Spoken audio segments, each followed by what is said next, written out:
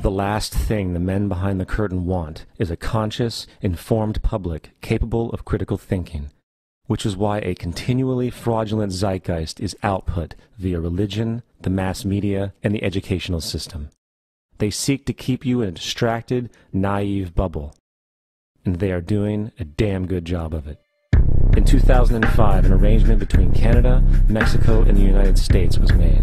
This arrangement, unannounced to the public, unregulated by Congress, merges the United States, Mexico, and Canada into one entity, erasing all borders. It's called the North American Union, and you might want to ask yourself why you've never heard of this. In fact, there is only one mainstream reporter who has actually heard of and has had the courage to cover this issue. The Bush administration's open borders policy and its decision to ignore the enforcement of this country's immigration laws is part of a broader agenda. President Bush signed a formal agreement that will end the United States as we know it, and he took the step without approval from either the U.S. Congress or the people of the United States. It's a deal that few have even heard of. It's being done again by very few people at the very top on behalf of the investment class, but the working class of people. Political officials across our country, from communities, from cities and so forth, they don't know anything about this. This isn't some trade agreement. It is a total removal of sovereignty from these countries, which will also result in a completely new currency called the Amero. Fall. Apart from that, I think one thing people who are dollar-based need to focus on is the Amero. That's the one thing that nobody's talking about, but I think is going to have a big impact on everybody's life in Canada, the U.S., and Mexico. The Amero is the proposed new currency for the North American community, which is being developed right now between Canada, the U.S., and Mexico to make a borderless community, much like the EU, and the dollar, Canadian dollar, U.S. dollar, and the Mexican peso replaced by the Amero. By default of this agreement, the American Constitution will eventually be obsolete. You would think that a situation like this would be on the cover of every major newspaper. That is until you realize that the people who are behind this movement are the same people behind the mainstream media, and you are not told what you're not supposed to know. The North American Union is the same concept as the European Union, the African Union, and the soon-to-be Asian Union, and the same people are behind all of them. And, when the time is right, the North American Union, the European Union, the African Union, and the Asian Union will be merged together, forming the final stages of a plan these men have been working on for over 60 years. A one-world government.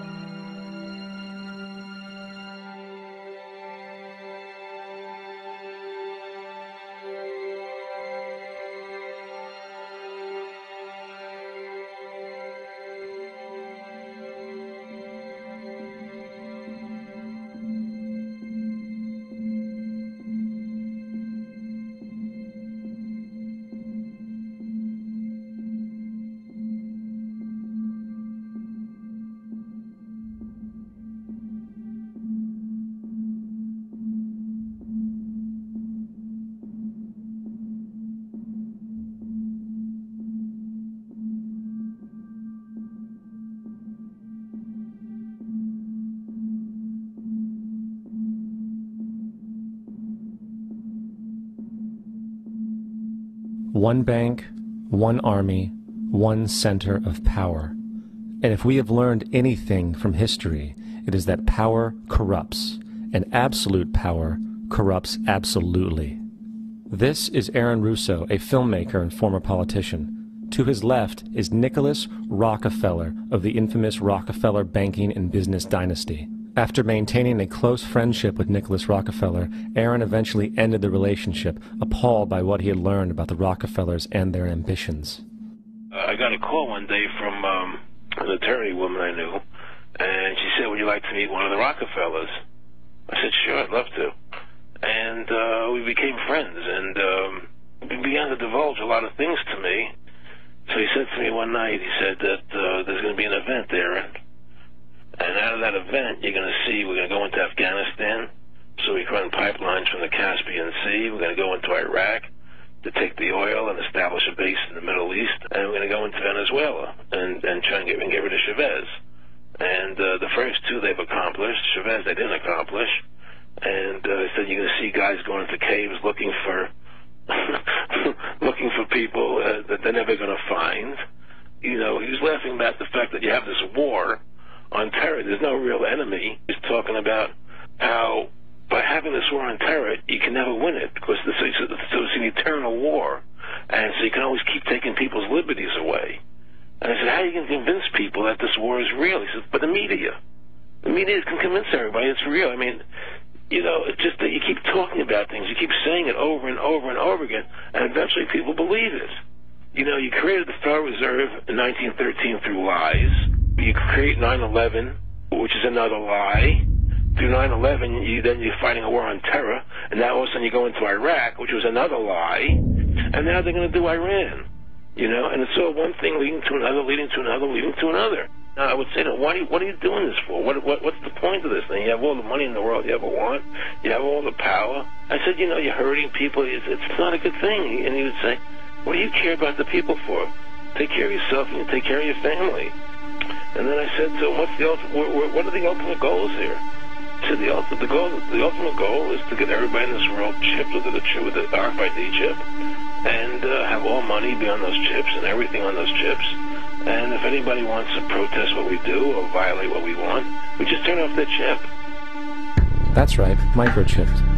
In 2005, Congress, under the pretense of immigration control and the so-called war on terrorism, passed the REAL ID Act, under which it is projected by May 2008, you will be required to carry around a federal identification card, which includes on it a scannable barcode with your personal information.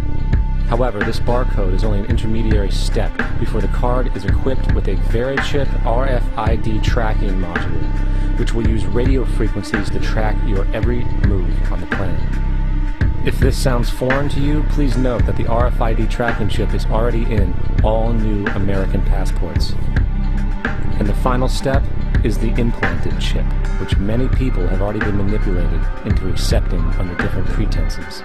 We have a Florida family who are really pioneers in a brave new world. They have volunteered to be the first ever to have microchip identification devices implanted into their body. After 9/11, I was really concerned with the security of my family.